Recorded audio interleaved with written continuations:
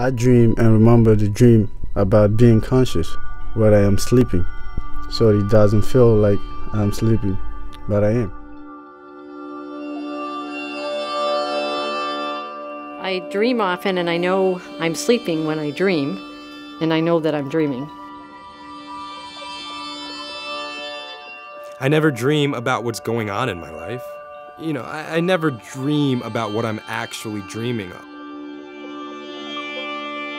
My dreams are for the most part apocalyptic, and I guess, to some extent, because I've dreamt it so many times, I feel prepared for a scenario like that. I know who I am, and I am that person even in my sleep. Even when I'm dreaming, I know who I am.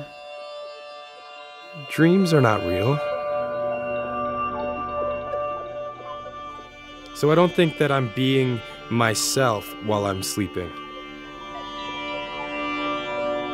I seem to be the same person in my dreams and awake, just in a different state and dealing with different kinds of situations.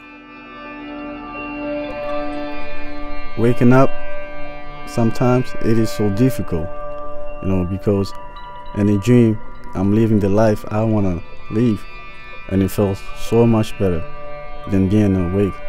And it's hard to just get up and leave that dream and walk away to do whatever I have to do.